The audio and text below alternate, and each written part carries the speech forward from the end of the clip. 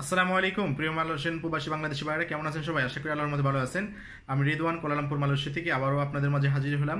আজকে যে বিষয়গুলো নিয়ে আপনাদের সাথে আলোচনা করব সেটি হলো, বিগত সময় আমাকে অনেক ভাইরা অনেক প্রশ্ন করেছেন, তার মধ্যে থেকে সেরা 10টি প্রশ্ন আমি নির্বাচন করেছি। যে প্রশ্ন একই প্রশ্ন বারবার অনেকেই করেছেন, সেরকম 10টি প্রশ্ন নিয়ে আপনাদের মাঝে হাজির হয়েছি। সেই প্রশ্নগুলোর উত্তর দেওয়ার চেষ্টা করবে। আশা করি এই প্রশ্নগুলোর উত্তর পেলে আপনারা অনেকেই উপকৃত হবেন। প্রশ্নগুলোতে যাওয়ার আগে আপনাদেরকে বলে রাখি, যারা আমাদের এই চ্যানেলের প্রথম তারা অবশ্যই আমাদের চ্যানেলটি সাবস্ক্রাইব করে রাখুন এবং বেল বাটনে ক্লিক করে রাখুন, যাতে ইমিগ্রেশন রিলেটেড যেই সংবাদগুলো আমরা পরবর্তীতে আপলোড করি অটোমেটিকলি পৌঁছে যায় আপনাদের হাতে। ওকে, আজকের প্রথম যে প্রশ্নটি আমি আপনাদের মাঝে উপস্থাপন করব সেটি অনেক ভাইয়েরাই বলেছেন যে ভাই, লেবি জমা হয়েছে কিন্তু এখনো পাসপোর্ট পাইনি। ওকে, এখানে দুই রকমের প্রশ্ন আছে। লেবি আপনি জমা দিচ্ছেন আপনার কোম্পানিতে, আপনার কোম্পানি কি মাইজিকে দিছে এবং মাইজি কি ইমিগ্রেশনে দিছে, আপনার কাছে কি লেবির সুরাত আছে? যদি লেবির সুরাত আপনার কাছে থাকে এবং পাসপোর্টটা অলরেডি ইমিগ্রেশনে সাবমিট করছে, এরকম যদি স্ট্যাটাস থাকে, ইমিগ্রেশন অলরেডি আপনার পাসপোর্টটা রিসিভ করছে, এরকম যদি স্ট্যাটাস থাকে, আপনার ভিসা হবে। অনেকেই আছেন যারা আপনারা নিজেরা লেবির টাকা জমা দিয়েছেন কিন্তু কোম্পানিতে মাইজিকে দেয় নাই এবং মাইজি এখনও ইমিগ্রেশনে দিতে পারে নাই, তাদের ভিসা হবে না। কি জন্য? গত ডিসেম্বরের 12 তারিখ ছিল পাসপোর্ট জমা দেওয়ার লাস্ট ডেট। ইমিগ্রেশনে পাসপোর্ট জমা দেওয়ার লাস্ট ডেট ছিল গত 12ই ডিসেম্বর। এর পরবর্তী ইমিগ্রেশন ডিপার্টমেন্ট মাইজি, ইমান এবং মুক্তিমার্গের কাছ থেকে আর কোনো পাসপোর্ট নেবে না। ওকে, সেজন্য যাদের পাসপোর্ট অলরেডি ইমিগ্রেশনে রিসিভ করছে তাদের ভিসা হবে।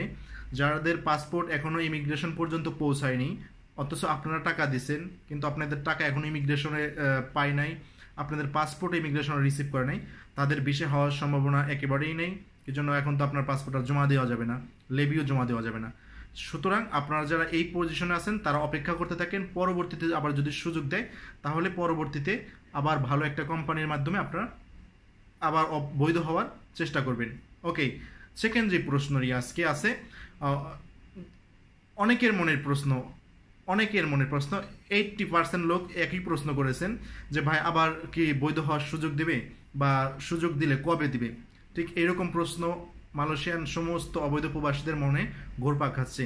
কিন্তু এই মুহূর্তে মালয়েশিয়ান ইমিগ্রেশন ডিপার্টমেন্ট এবং স্বরাষ্ট্র মন্ত্রণালয় থেকে স্পেসিফিক কোনো ঘোষণা আসেনি যে আবার বৈধ দেবে বা বৈধ দিলে কখন দেবে, কোন পদ্ধতিতে দেবে, কারা এই প্রক্রিয়ায় বৈধ হতে পারবে, কারা এই প্রক্রিয়ায় বৈধ হতে পারবে না, এরকম স্পেসিফিকলি কোনো নিউজ ইমিগ্রেশন ডিপার্টমেন্টের থেকে এখনও আসেনি। সুতরাং আপনারা যারা অবৈধ আছেন, আপনারা বারবার একই কথা বলি, জাস্ট আপনারা নিরাপদের স্থানে থাকেন এবং কি অপেক্ষা করতে থাকেন। এরকম যদি কোনো সংবাদ ঘোষণা ইমিগ্রেশন ডিপার্টমেন্টের থেকে আসে, অবশ্যই আমরা আপনাদেরকে জানানোর চেষ্টা করব এবং ওই বৈধকরণের প্রক্রিয়ায় কারা কারা বৈধ হতে পারবে, কারা পারবে না, বিস্তারিত আপনাদেরকে জানাবো। সেজন্য এখন যারা ওইরকম পজিশনে আছেন, নিরাপদ স্থানে থাকেন। আরেকটা আপনাদেরকে বলে রাখি, এখন কিন্তু ছোট ছোট আকারের অফার এসে চলতেছে। আপনার পিনাং, পেরাক এই সমস্ত ডিস্ট্রিক্টে যারা আছেন এবং কোয়ালালামপুরের মধ্যে আছেন, তারা একটু সাবধানতার সাথে থাকবেন। এখনও কিন্তু ছোট ছোট কিছু অফার এসে চলছে, সেজন্য যারা অবৈধ আছেন এরা একটু সাবধানতার সাথে চলাফেরা করার চেষ্টা করবেন। ওকে, এরপরে মেজরিটি পার্সেন্ট যেই প্রশ্নটি করে যে অনেক অবৈধ প্রবাসী চাচ্ছে যে এরা স্পেশাল পাস নিয়ে দেশে যাওয়ার জন্য। স্পেশাল পাস কি খোলা আছে বা কখন থেকে খুলবে? আবার এখন তো বন্ধ হচ্ছে টোটালি, এখন আপনার টাকা দিলেও আর স্পেশাল পাস নিয়ে আর দেশে ব্যাক করার কোনো সুযোগ এই মুহূর্তে নাই। তবে একটি কথা বলা যায়, যেটা ইমিগ্রেশন এবং স্বরাষ্ট্র মন্ত্রণালয়ের যৌথভাবে মানে আপনাদের ভিতরে যে পরামর্শগুলো হচ্ছে সেগুলো হচ্ছে নতুন ইমিগ্রেশন প্রধানের নিয়োগ এবং সে কি কি ভীষণ নেবে তার সময়কালে, এইগুলোর মধ্যে যেই দিকগুলো থাকছে, হয়তো 2টা ঘোষণা আসবে। সকল অবৈধ প্রবাসীদেরকে দেশে ব্যাক করে যাওয়ার একটা সুযোগ আবার দেবে, আশা করা যাচ্ছে জানুয়ারির শেষে এবং অথবা ফেব্রুয়ারির শুরুর দিকে অবৈধ প্রবাসীদেরকে মালয়েশিয়া ত্যাগ করে যাওয়ার সুযোগ দেবে। স্পেশাল পাসের মাধ্যমে কিছু টাকা জরিমানা দিয়ে যাওয়ার সুযোগ দেবে, অথবা যারা অবৈধ আছেন এদেরকে নতুন প্রক্রিয়ায় আবার বৈধকরণেরও একটা সুযোগ দেবে। যারা দেশে যেতে চায় তারা দেশে যেতে পারবে, যারা এই প্রক্রিয়ায় আবার বৈধ হয়ে থাকতে চায় তারা এই প্রক্রিয়ায় বৈধ হয়ে থাকতে পারবে। এরকম একটা ঘোষণা খুব শীঘ্রই আসবে বলে সকলের ধারণা। ওকে, এরপরে যে প্রশ্নটি আছে, বিগত 1 বছরের মধ্যে এবং এখনও যারা কলিংয়ে আসতেছেন এর মধ্যে অনেকেই বলে কমপ্লেন যে কোম্পানি ভালো না, আমি লারি হয়ে আসছি, আমি 2 মাস থেকে লারি হয়ে আসছি, আমি পাসপোর্ট রেখে লারি হয়ে আসছি, আমি পাসপোর্ট নিয়ে লারি হয়ে আসছি। আমরা যারা এরকম লারি হয়ে যে কোম্পানিতে কলিং বিষয়ে আসছিলাম ওই কোম্পানি থেকে পালিয়ে অন্য জায়গায় কাজ করতেছি, এরকম আমার কোম্পানি থেকে পালিয়ে চলে আসছি, পাসপোর্টটা রেখে আসছি অথবা পাসপোর্ট আমি সঙ্গে করে নিয়ে আসছি, পরবর্তীতে যদি আবার সুযোগ দেয় আমরা কি এই সুযোগটা গ্রহণ করতে পারবো কি পারবো না, এই প্রশ্নটি অনেকের মনে। ওকে, তাদের জন্য যেটা বলবো সেটা, পরবর্তী সুযোগ দিলে অবশ্যই ওই সুযোগের একটা ডিসক্রিপশন থাকবে যে কারা কারা ওই সুযোগে অ্যাপ্লাই করতে পারবে, কারা কারা পারবে না।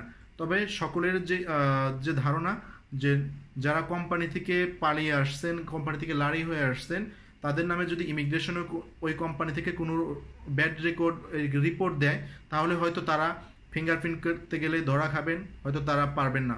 সেজন্য আপনাদের জন্য পরামর্শ, কোম্পানি থেকে এখনই পালানোর কোনো দরকার নাই। যারা পালিয়ে আসছেন তারা তো বোকামি কাজ করছেনই, যারা পাসপোর্ট নিয়ে পালিয়ে আসছেন তাদের সমস্যা নাই, যারা পাসপোর্ট নিয়ে পারলেন নাই, পাসপোর্টটাও কোম্পানিতে রেখে আসছেন, তারা বাংলাদেশ হাই কমিশন থেকে আবার পুনরায় একটা নতুন পাসপোর্ট বানিয়ে রাখেন।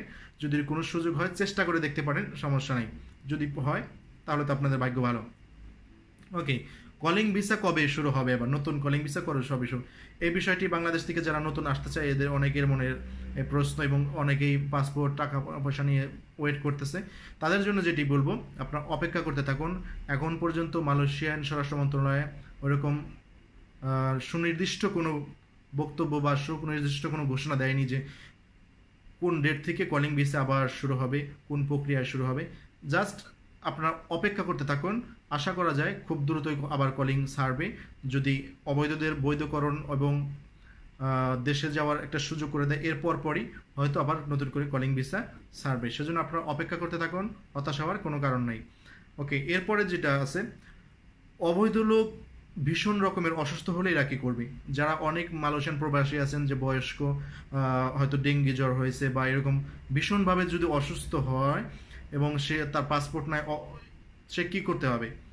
সেক্ষেত্রে যেটা করতে হবে, যাদের পাসপোর্ট আছে এই সমস্ত ভাইয়েরা অসুস্থ ভাইকে একটু সেবা করবেন এবং কি খুব দ্রুত মালয়েশিয়ান হয়তো কুয়ালালামপুর হসপিটালে অথবা ইউনিভার্সিটি হাসপাতালে পাঠানোর ব্যবস্থা করবেন এবং ভর্তি করার তো সুযোগ করবেন এবং কি সেখানে ট্রিটমেন্ট করার একটা চেষ্টা করবেন এবং কি সাথে সাথে বাংলাদেশ হাই কমিশনকেও আপনার একটা নোটিশের মাধ্যমে বা সরাসরি যে বলতে পারেন, সঙ্গে সঙ্গে আপনারা যেই কাজটি করবেন, অসুস্থ ভাইয়ের পাসপোর্টটা ফটোকপি নিয়ে যাবেন যে খুব অসুস্থ আছে, মুমূর্ষ অবস্থায় আছে এবং সে অবৈধ, একে দেশে পাঠানোর কোনো ব্যবস্থা করা যায় কিনা, এভাবে দ্রুত করবেন। গত সপ্তাহে এক বড় ভাই কিন্তু ডেঙ্গি জ্বর হয়েছে অবৈধ, সে এখানে বিনা চিকিৎসায় মারা গেছে। সেজন্য যাদের ভিসা আছে এই সমস্ত ভাইদেরকে বলবো, আপনারা যাদের ভিসা আছে তারা অত্যন্ত সাহায্য করতে পারেন যারা এরকম ভীষণ রকমের অসুস্থ হয় এবং দ্রুত বাংলাদেশ হাই কমিশনের সাথেও যোগাযোগ করার চেষ্টা করবেন। ওকে, এরপরে যে প্রশ্নটি আছে, অনেক বড় ভাইরা আছে যাদের 10 নম্বর এবং 11 নম্বর চপ লাগাবে, এখন তাদের ভিসা আছে 4 মাস এবং 5 মাস অথবা 3 মাস। এরা চাচ্ছে যে নতুন করে যদি আবার সুযোগ দেয় তাহলে 11 নম্বর অথবা 12 নম্বর ভিসা না লাগিয়ে নতুনভাবে ওই কোম্পানিতে লাগাবে। যাদের ভিসা এরকম 3 মাসের বেশি আছে সে সমস্ত ভাইদেরকে বলবো আপনারা কিছুদিনের জন্য অপেক্ষা করতে পারেন। আর যাদের ভিসা আর 2 সপ্তাহ বা 3 সপ্তাহ আছে এরা অপেক্ষা না করে যে কোম্পানিতে আছেন ওই কোম্পানিতে পরবর্তী ভিসার জন্য আপনার পাসপোর্ট এবং মেডিকেল অলরেডি সাবমিট করেন, যেন আপনাদের সময় খুব কম। ওকে, এরপরে যে প্রশ্নটি আসছিল, অনেকেই বলে যে মালয়েশিয়াতে নাকি 2019 সালে আবার নতুন বেসিক বাড়াচ্ছে ফরেন ওয়ার্কারদের জন্য, এটা কতটুকু সত্য বা কীরকম, কত টাকা বাড়াবে, এর নিয়ে অনেক প্রশ্ন, এরকম কিছু গুজব সংবাদও আছে। এখন পর্যন্ত সত্যিকার অর্থে আমিও এরকম কোনো সংবাদ, কোনো নির্ভরযোগ্য সংবাদ মাধ্যম থেকে পাইনি যেটাকে নির্ভর করা যায়, যেটা এখানে আপনার লেবার কাউন্সিল অথবা শ্রম মন্ত্রণালয় থেকে এরকম কোনো ঘোষণা আসছে যে ফরেনারদের বেতন বাড়ানো হবে, 1200 রিঙ্গিত করা হবে বা 1500 রিঙ্গিত করা হবে বা কীভাবে করা হবে, এরকম সুনির্দিষ্ট কোনো ঘোষণা আসেনি। যদি এরকম কোনো ঘোষণা আসে সঙ্গে সঙ্গে রেফারেন্স সহকারে আপনাদেরকে জানিয়ে দেওয়ার চেষ্টা করব। ওকে, এরপরে সবচাইতে একটা প্রশ্ন করছেন, লাস্টের যে প্রশ্নটি এক ভাই করছেন, তার নাম আমি বলবো না। সে ভাই আমাকে বলেছেন, ভাই আমি কলিংয়ে আসছি, আমি এখন বৈধ, আমার বাবা অবৈধ, এতে কি আমার কোনো সমস্যা হবে? জি ভাই, আপনার কোনো সমস্যা হবে না।